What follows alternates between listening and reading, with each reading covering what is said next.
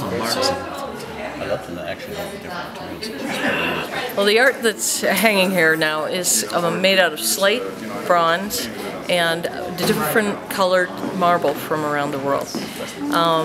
It goes along with the seasons. So we have right behind us Winter Nights, which is dancing at Golden Circle, and we have the Autumn Harvest, which is a yellow marble, and it's of a typical mixed-use farm in the Red Deer Valley.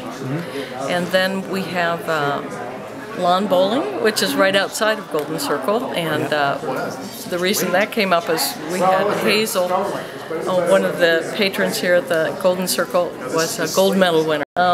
We also have Coronation Park with a red marble behind it as a sunset. Okay, so you got your inspiration from the seniors here that use the Golden Circle, is that right? Absolutely. We spent a lot of time talking about different stories that they wanted to share and different activities.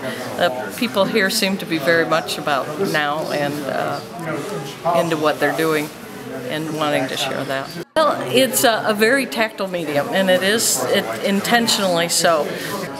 The slate is just such a... It can take on so many different textures and incredible smoothness, and it's just very inviting to touch.